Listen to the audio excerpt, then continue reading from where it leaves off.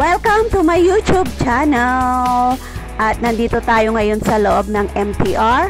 Pupunta tayo ngayon sa Kam Sheung.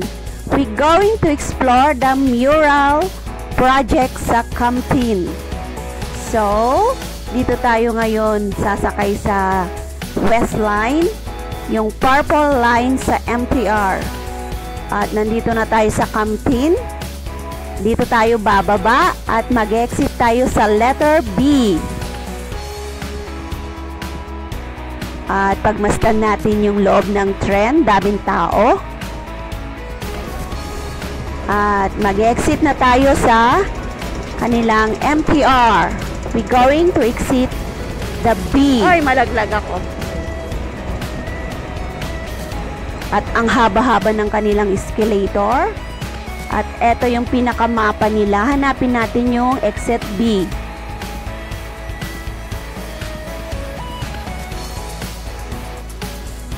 At eto na nga.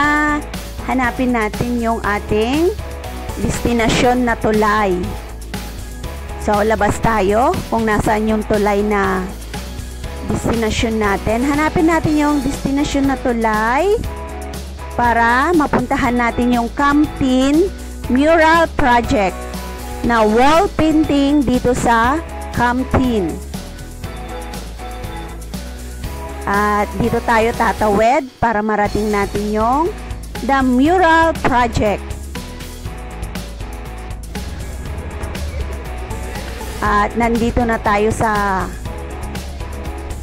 isang village na maraming wall painting. So, pasyalan natin. Nandito tayo ngayon sa Kam Sheung Road at pupuntahan natin yung painting wall. At mula dito, nakikita na natin yung mga bakod nila na makulay. So, papasok tayo doon sa village na to. At ang pangalan niya ay The Mural Painting sa Kam Sheung. At eto na yung first painting na makikita natin. Wow!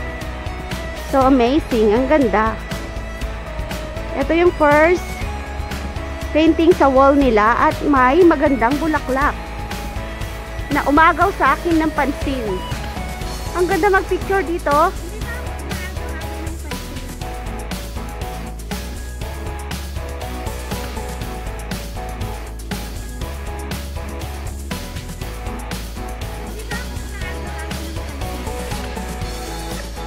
Tsaka yung ating tour guide ngayon today, it's Noemi.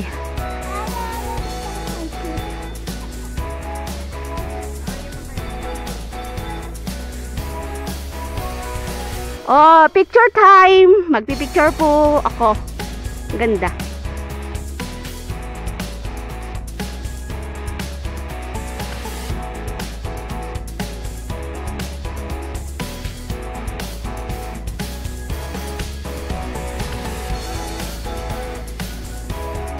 At makikita mo talaga yung mga bahay dito at saka yung mga dingding. Ang dami-daming naka-drawing. So, wall painting talaga dito. At pupunta pa tayo sa kabila. At ang dami-dami ding nag-iikot. Oh, it's a beautiful sea. Yung mga corals nandito. At yung pulang-pulang kotse na nasa timeline ko, na sikat ngayon, ay nandito ngayon sa Kam Sheung. O, diba? Shonghing, yung pangalan nung pulang kotse. At magpipicture ako. Gusto kong magpicture. O, dito pa yung mga ibang painting sa wall. So, mag-enjoy po tayo mag-picture dito.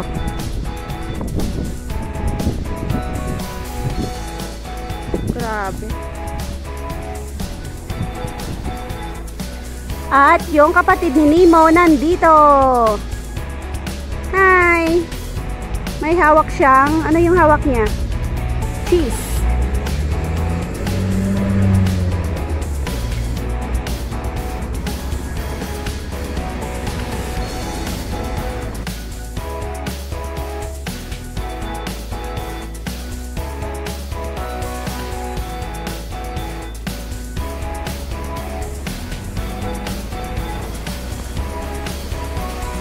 At makikita natin yung road na to ay may painting din yung wall.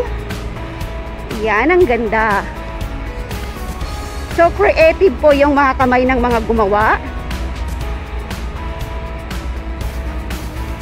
Yan, so amazing paint. Ang galing po ng mga pintor.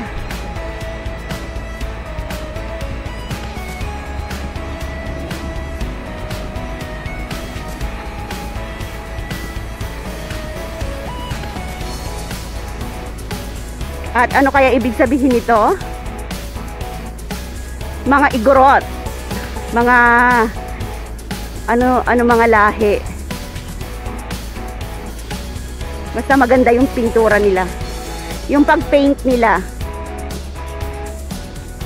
Mga katutubo, kasi may mga palakol, may regalo din sila.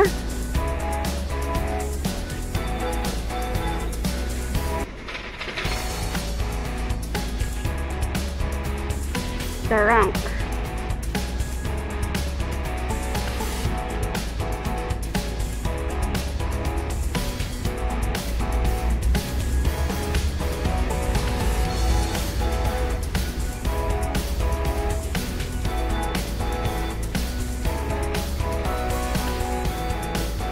At mayroon pa rin dito.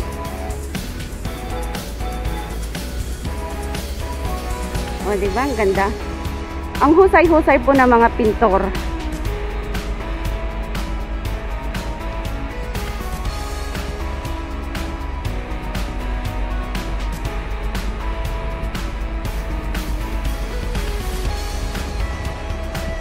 At eto ako, mahilig mag-video at mag-picture.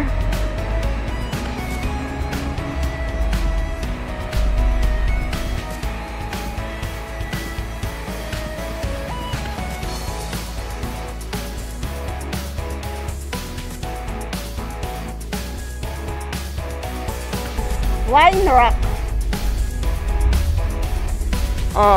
Wall painting po ito. At ang ganda-ganda. Ang kulay-kulay, mga building. From this road, makikita natin yung makulay nilang pinta. At ang husay po ng nagpinta nito. Husay-husay po ng kamay. Mga building sa dingding. Diba? So colorful yung yung paint niya. Mga building na nandun sa tabi ng dagat.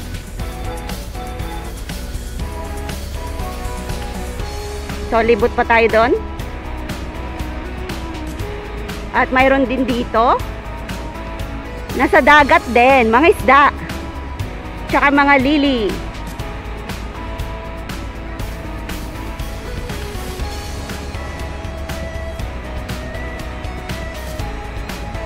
Tara, pasyal pa tayo doon, ikot pa tayo.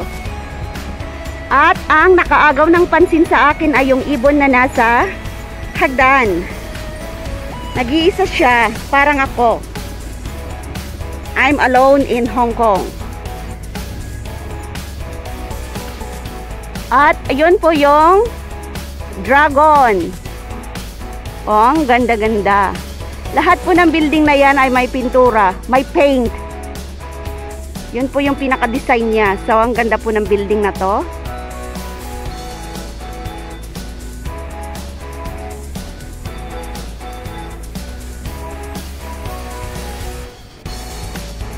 Thanks for watching sa aking YouTube channel. Sana nag-enjoy kayo sa aking pag-tour sa inyo sa wall painting.